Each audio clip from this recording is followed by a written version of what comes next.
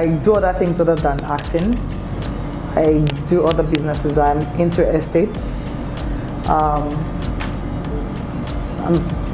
I also do other work that I don't even necessarily want to talk about in public. So yeah, so it wasn't like I was in industry. I said somewhere, and that's the truth. I actually made more money in those 3 years that I wasn't acting than I made from acting. So acting, when I started, of course, was very instrumental to me financially and all of that, because I was coming from a place of nothingness and all of that after I lost my dad. But you know, you grow and you have yours. You know, so so going out of the industry for 3 years, I wouldn't say affected me financially. Also, I have a partner, so it's not like everything is basically on me or anything. Yeah, it wasn't financially. It wasn't a problem financially.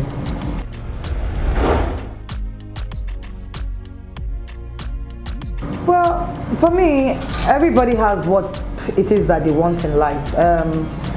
I'm married, and I do not expect to do everything by myself. So I'm not going to say, oh, because I'm a strong woman. So I believe in the traditional sense of relationships and how marriage should be. It is the husband's responsibility to take care of his family, but also as a wife, it is nice for you to help. So I help and I do my own bits. There's some things I would not ask him for ordinarily, just because I can. And I just find it very awkward going to say, give me this. And personally, because of my own experience, the way I grew up, I've always been an independent person. I've been working since I was 15. I started taking care of my younger ones and paying school fees at the age of 15. I mean, yeah, 15. So it's for me as a personal experience. It's almost impossible right now for me to go ask someone, but then he knows his responsibility and will do what he needs to do. So I'm just saying that if push comes to shove, I know that, but ordinarily I got mine. So.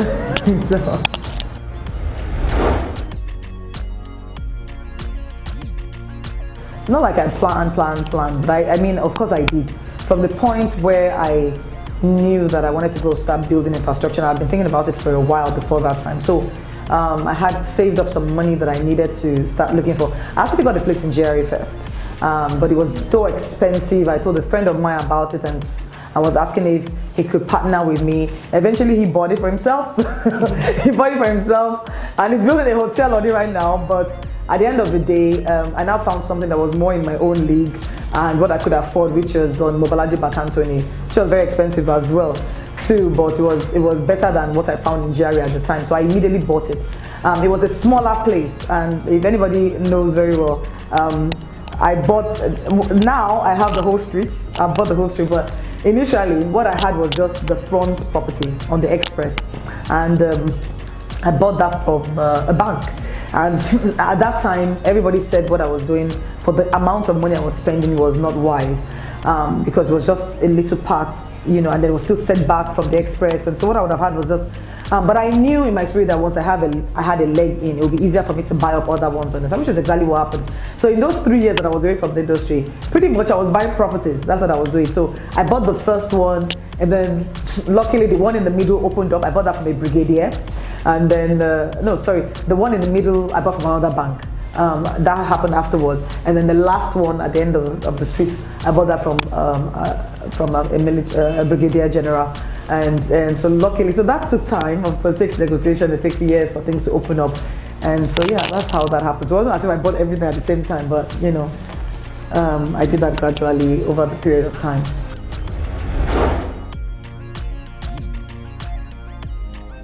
What a lot of people don't understand is, actually, you get your point in this career, your source of income does not come from the industry anymore. I think that's what a lot of people, so people be like, well, how much do they earn? That's why I found that we earn quite a lot, you know, even in movies and all of that. The truth of the matter is your source of income, if you're smart and if you know what you're doing, it gets to a point in your career, your major source of income will not come from the industry. What the industry does for you is gives you leverage, it gives you favor, and it gives you opportunities, you know. that ordinarily, for example, in my property business, a lot of people trust me. People trust my brand. So when I say to someone that I'm selling this property or this estate or whatever, you might need to, send emails like 5 times, talk, go and pitch, maybe go and attach yourself to a bigger company or whatever. All I just need to do is just say Omotola is the one in charge, and if they want to verify truly Omotola is the one in charge, and if it is, they just trust my brand. And so I sell my properties quicker. Do you understand what I'm trying to say? So that's what, if you have a name in the industry and if it's something that, if it's a good brand, that's what it does for you. So it is now up to you to decide what kind of business actually goes with my image, what kind of business will thrive in my brand, and then understand that and then do that as an offshoot of what you have earned or gained as a brand from the industry. So a lot of people in the industry actually make money. So when you say, oh, how much do they pay them? Really, you're missing the mark.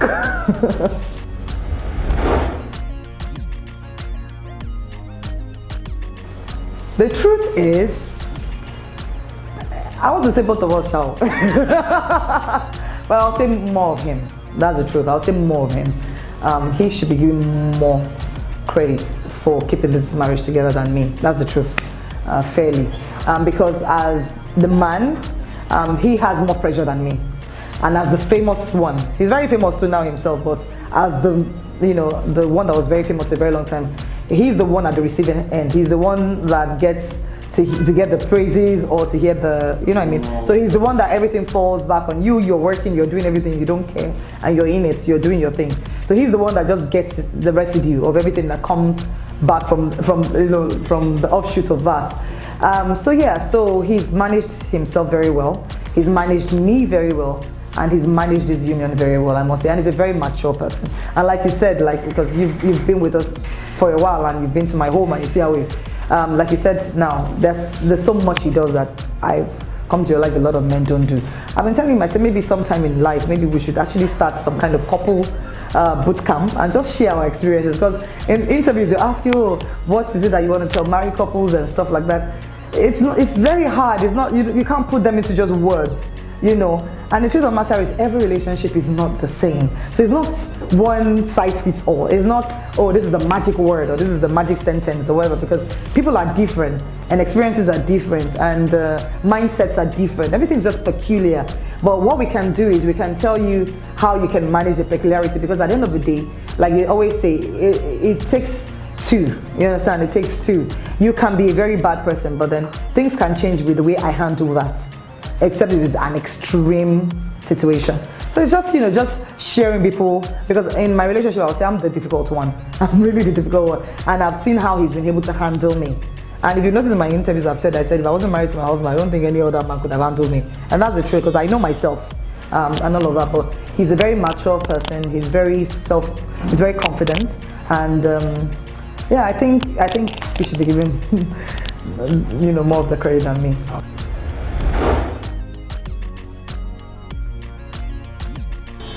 Let me see, how do I answer this?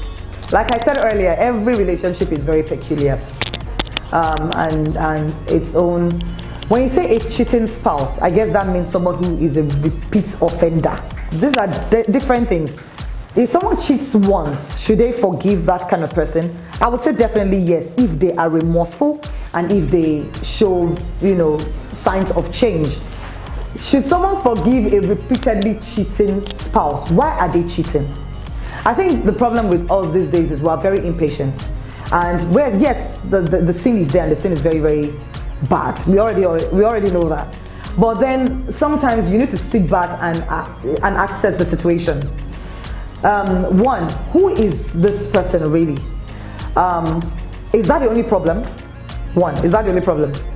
It's very important is that the only problem in your relationship? Is this person perfect but just a cheat?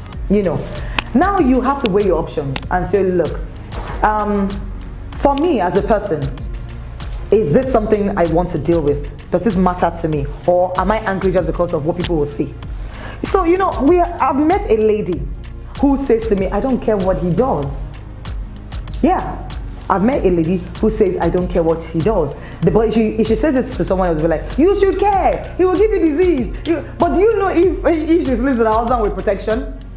I'm just saying. Have you asked her, oh, do you sleep with your husband with protection? So that at least you know he's not going to give you whatever. I'm just saying, for example. So what if she does, and that's taken care of? And then so the emotional part, she doesn't care. Maybe she's just as cold as him. Or maybe she's cheating and she's like, you know what, everybody can do whatever they like as long as we're together, we respect each other. You don't know people's relationships, so you can't judge their relationship. Only they know what boat they're in, and they have to decide. When I put my relationship on that level, on that equilibrium or whatever, do I have more peace? Do I have more happiness than sadness? Do I have more joy than hurt or whatever? Or does the bad outweigh the good? And is this person hopeless? That's another thing. Is this person hopeless? Is it just about cheating, or is this person bad with so many other things? He's not responsible, he doesn't even take care of you, he doesn't take care of the children, he's not romantic, he doesn't do things for you, he's not responsible, he's not godly, he's not God-fearing, and stuff like that. So when you think about so many things in the picture, then you decide for yourself. Decide for yourself, and don't don't allow everyone's opinion to because it's a decision within you, God, and that person. You always have to remember that. Not a decision within you, that person, and social media, or all of us. It's within you, God, and that person. So it's a very serious thing that you need to go to God about and weigh your options. And when you take your decision, know and be at peace with whatever your decision is.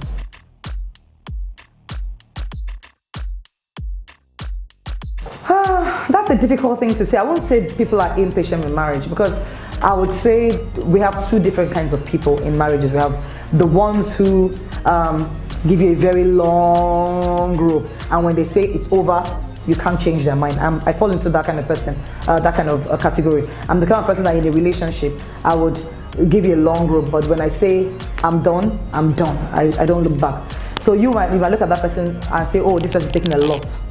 And there's some people that, so you don't know, but when you might only know from the point when the person says, oh, I'm done, and then you'll be like, oh, this person is impatient. But you don't know how much money that person has taken. Or the other kind of people are the people that maybe when it happens, they shout, but they don't do anything about it. And all of that stuff. So when they say it's done, you'll be like, you said it was done last week, now you said, so there are different kinds of people. But at the end of the day, I think that women mostly are, no matter at what point you see them say they're done, women in relationships are usually the ones who really want the relationship to work. I'm not saying men don't, I'm just saying women are the ones who put that extra and who are afraid of it actually even breaking in the first place, because it's just in us. We're naturally maternal. Our nature is to nurture, and so whether we like it or not, it's what God has made us. So we just want to nurture it. So we keep caring. Even look at animals. Even when let's say their child or their puppy or whatever has died, you see them, they keep licking that puppy. They want to bring it back to life, even when they know it's gone. So that's what women are. We are nurturers. Even when that marriage is dead, you see they are still trying to bring it back to life, see if there's anything there. So when you see a woman walk away from a marriage, the truth of the matter is she has really tried. She must have tried everything. It doesn't mean that there are no bad women, or there are no bad women out there. There are some that with their own hands they have scattered their own, or maybe because they are not mature or something.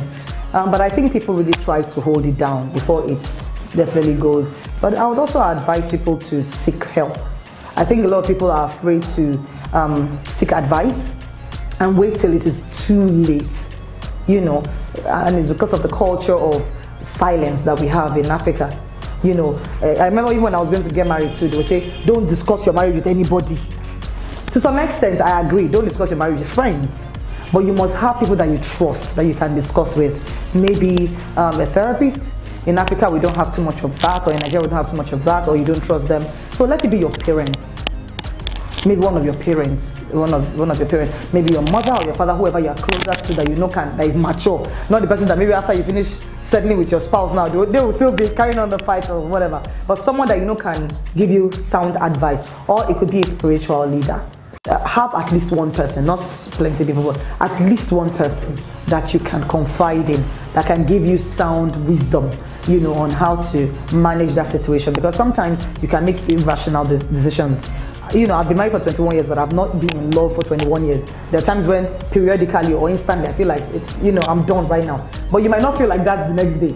You know, that's how relationships are. So if you make a decision in that moment, you might regret it for the rest of your life. But if you have somebody you trust, at that time, that person will tell you, calm down. Maybe you separate from this person for that day.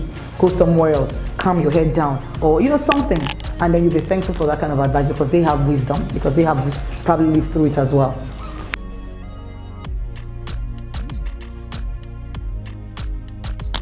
Yeah, deceit. People, everyone knows me. I can forgive anything if you tell me. That's just the person I am. Just make sure I know. I think the things I hate, yeah. I keep telling people, I keep telling by saying if my husband does anything, I tell him, tell me. Once you tell me, I can get angry or whatever, but you're sorted. Because I will defend you. That's just me, I will defend you. I might be angry with you, but I will still defend you because you have told me. So at that point, for me, honor is important. And that's the way my own brain is wired. For me, it's about honor. So for me, the fact that you were honorable enough to tell me, I respect you and I will defend you. It doesn't mean that you and I are cool, but I will defend you. Do you get my point? So that's it for me. But if you don't tell me and I find out or someone else tells me, you have broken the honor chain. That's the way it works for me. You have broken the honor chain. And so for me, that might be unforgivable. That is just, I said everyone is different.